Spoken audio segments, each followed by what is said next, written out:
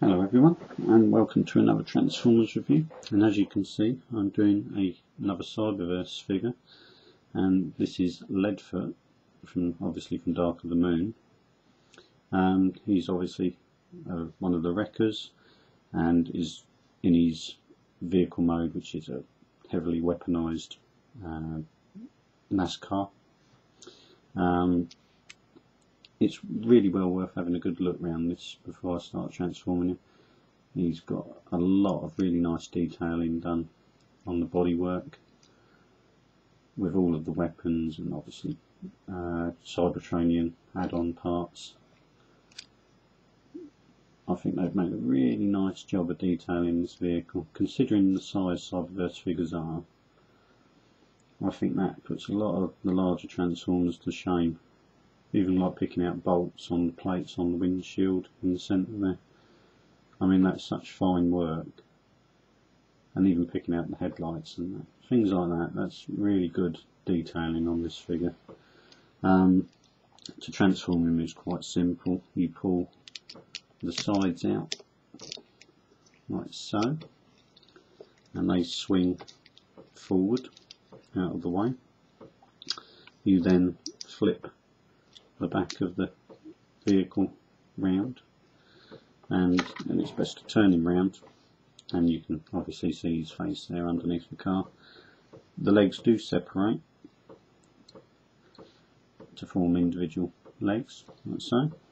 You then swing the front of the car down and round, and then you've just got to lift up the side pieces up, what these arms, where there's a black piece they're hinged on there, just needs to be pushed up to get it into the right line for shoulder, and just swing the arms down and swing the hands round. I'll show you again on that one. Swing it down like so. I would note actually on this right hand arm, it might be particular just to this figure, but this is slightly stiffer, so be careful if you get one of these, just in case. Obviously you don't want to snap the ball joint at the top there. Just swing the hand round, and he's got an open hand on this side for holding weapons and that. Again, I'll show you the detail up close. I'm really impressed with the detail on him on this sort of scale of figure. You've got such good head sculpt going on there, and such nice detail in there onto the chest where the dummy doors, like the window parts there with the mesh. Fantastic detailing. It's not the easiest figure to get to stand well. He's got a tendency to fall forward because a lot of the weight's transferred to the front, which obviously even in the movie looks a little bit cumbersome.